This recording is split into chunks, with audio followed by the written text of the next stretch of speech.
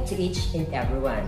I hope you are all safe and I hope everyone is happy and I hope everyone is very much excited to learn another topic for this morning.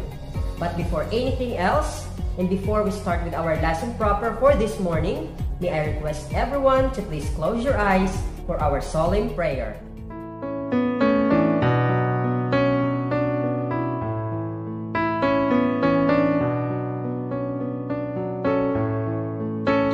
Our loving Father, we praise and glorify your name each day. We thank you for all the blessings, especially the gift of life you showered upon us. Thank you for giving us the opportunity to learn in this time of global pandemic. Bless our classmates, teachers, and school that we may bring hope to our community. We humbly ask for your forgiveness to all of our shortcomings and help us to be a better person. Grant us wisdom, peace of mind, and pure heart to be a blessing to other people. Father, we are grateful that you are true and your word that you are with us and will not leave us. May you continue to bless us with your grace and love. We ask all this through Christ our Lord, who lives and reigns forever and ever. Amen. Memory verse of this week taken from the book of Proverbs chapter 1 verse 5. It says that a wise man will hear and will increase learning, and a man of understanding shall attain unto wise counsel. Being wise, class, it requires listening, it requires obeying, and most especially it requires accepting the instruction in the discipline of our teachers and our parents, because class, this instruction class will give us understanding, will give us a knowledge, and that knowledge and understanding class will guide us into the right path which the Lord is preparing for us. Class, welcome sa atong today's discussion, multiplying simple fractions and mixed fractions. So first, i-define natin what is fraction. So ang hambal nato nagligad, a fraction simply tells us how many parts of a whole we have. Ang buot silingon in shortcut, parte lang siya sang whole. Next, you can recognize a fraction by the slash that is written between the two numbers. We have a top number, kag ang sa babaw ginatawag nga numerator, kag ang sa dalom or sa bottom ginatawag nga denominator. So example that nato liwat 1/2. Fraction ina siya. Si 1 sa babaw, amo na si numerator ta. Si 2 sa dalom, amo na si denominator naton. So pwede ta na sa isulat nga may slanted sa nga slash or nagapahilay nga linya. Like we have sa ginla aton nga 1/2. So ang 1 liwat ara sa babaw ginatawag nga numerator, si 2 ara sa dalom amo nang ginatawag nga denominator. Next, what is mixed number of fraction? So magsiling ka mixed number of fraction or mixed number or mixed fraction. It is a whole number nga gin-combine sang proper fraction. Tupaday sila nga duha. Isa ka whole number, isa ka proper fraction. Magsiling ikaw proper fraction, ang ato numerator gamay sang sa denominator. Kay kung magdako na ang numerator class, dako ang numerator sang sa denominator, improper na siya. Amo na nga ang proper fraction, gamay ang numerator kumpara sa denominator. Kaya kung mag-improper, amo na nga gina-convert ta siya sa mixed number or mixed fraction. Liwat ha, proper fraction, gamay ang numerator sang sa denominator. Improper fraction, dako ang numerator kumpara sa denominator. So, of danay ang whole number kag proper fraction, ginatawag na nga mixed number o kon mixed fraction. Okay, class? Multiply simple fractions. Ano magsiling ka simple fractions? May numerator lang siya kag may denominator. Wala na siya whole number. Kaya kung may whole number na siya nga tupad, mixed fraction na siya. So sa ini nga time, ato na focus ang multiplying simple fractions. Multiply the numerators, multiply the denominators, and simplify the fraction. So ang unahon lang nato nga himuon, mag-multiply kita simple fraction class. Ang numerators ang isa, i-multiply ta sa numerators ang isa pagid. Kag ang denominators ang isa, i-multiply ta sa denominator man sa piyak. Kag aton siya i-simplify kung ma-reduce siya sa lowest term. Next. Example. 1/2 times 1/3. Proper fraction na siya, so simple fraction siya. Si 1, numerator, ta si 2, denominator, sa piyak, 1 numerator, si 3, denominator. So maghambal dira, multiply ko na si numerator, but silingon, 1 times 1 is equal to 1. Next, 2 times 3 is equal to 6. Kay denominator, i-multiply to siya sa denominator sa piyak. So ang atong 1/2 times 1/3, kung i-multiply ta, ang answer is 1/6. Next, 3/5 times 1/2. Among mangyapon nga pamaagi, class, i-multiply tagyapon ang ilang nga numerator nga duha, kag ang ilang nga duha nga denominator. So 3 times 1 is 3. 5 times 2 is equal to 10. So 3/10. So hindi ta na siya ma-lowest term kay si 3, lowest term na si 3/10. Kay wala sang number nga makadivide sa 3 nga makadivide man sa 10. Next, multiplying fractions by whole number. Ato kaginaya fraction to fraction ato. Simple fraction. Idriya whole number i-multiply ta sa fraction. Example, 2 times 3/4. So anong himuon tada? Change the whole number to a fraction. Si whole number, himuon ta fraction. Tandaan, class. Tanan nga whole number, fraction ina siya. Ang denominator sang aton whole number is always 1. Amo na siya, 2/1. Amo na, i-fraction form ta si whole number para hapos kita mag-multiply.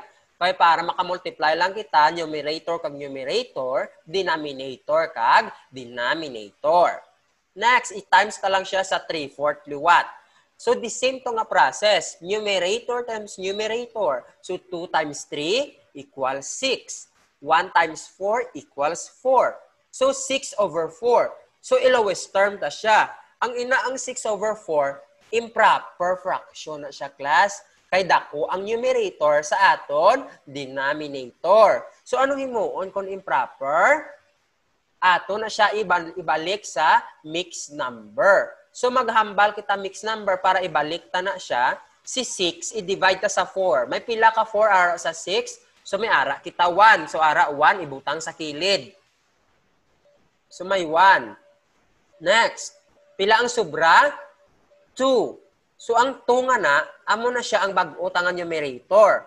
I-copy lang si denominator. Nga ang nag 1 and 1/2 class, kay gin lowest term ko na siya. Si 1, ang 1/2 na class, lowest term na siya ni 2/4. Kay 2 divided by 2 is 1.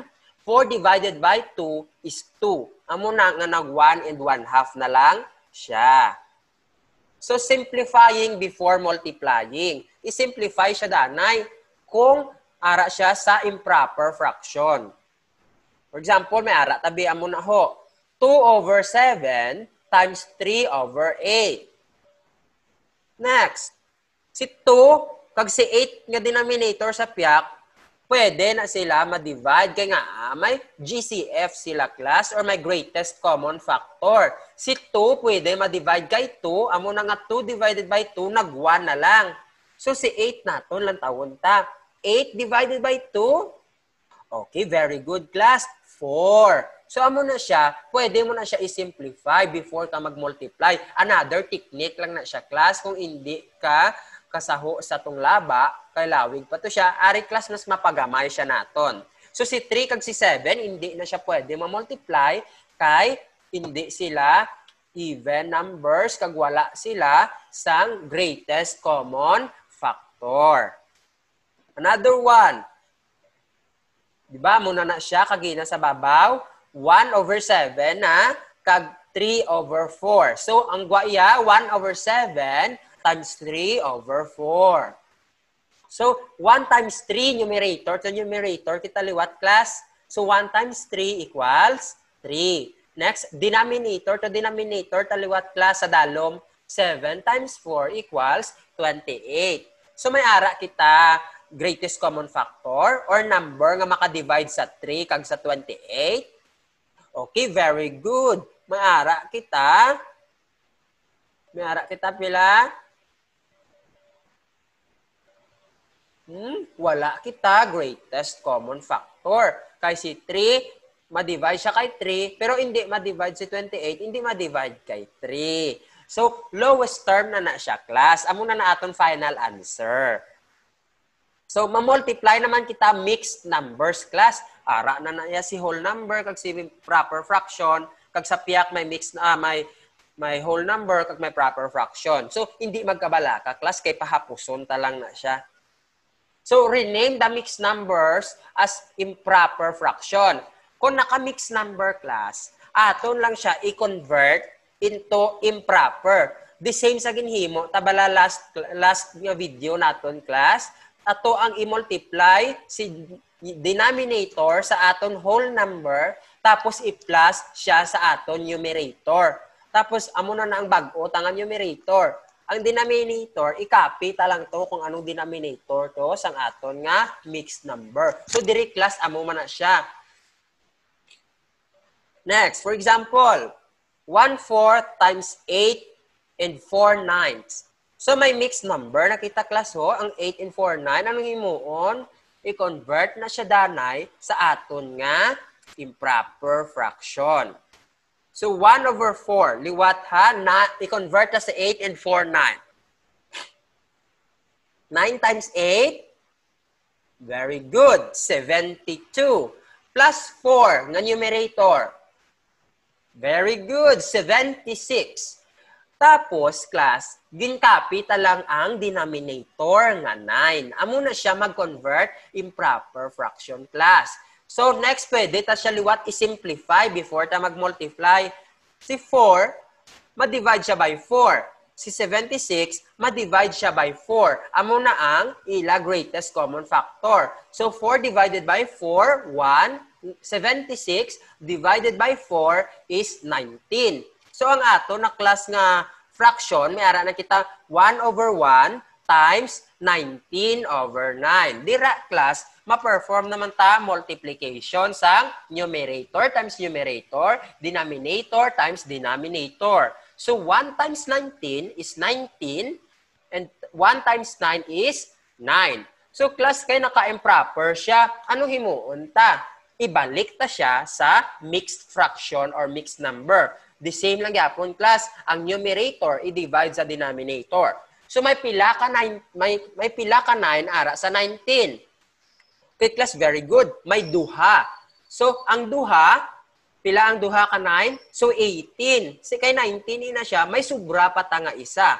Ang remainder nga isa, class, amo na siya ang bag-o tangan numerator. Tapos, i-copy lang ang aton denominator nga 9. So, ang final answer ta, class, is 2 and 1/9.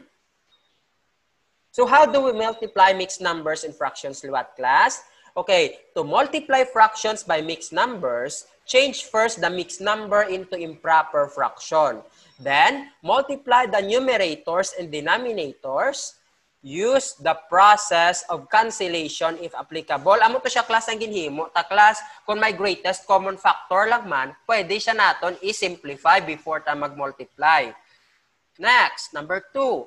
To multiply a fraction by a whole number, class, divide the whole number by the denominator of the given fraction, then multiply the result by the given numerator. So, amo to siya, class, kung may whole number, class, ang whole number, i-convert danay naton sa fraction form. Tandaan nga ang tanan nga denominator sa whole number, perme gina class 1. Tanan nga whole number, class 1 ang denominator. So, to multiply simple fractions, ato kaginabla class ang proper tanga fraction atong 1/4 times 1/2 So, simple fractions tawag sina. Kung amo na to class, i-multiply lang si numerator kag denominator to denominator. So why is it important nga i-change ta anay ang mixed number sa improper fraction before ta mag-multiply? Very important siya class nga mag-change kita sa mixed number to improper form so that hapos sa aton mag-multiply ang ila numerator kag ang ila denominator. So in what real life situations class nga ma-apply ta ang concept nga mag-multiply kita mixed numbers kag fractions?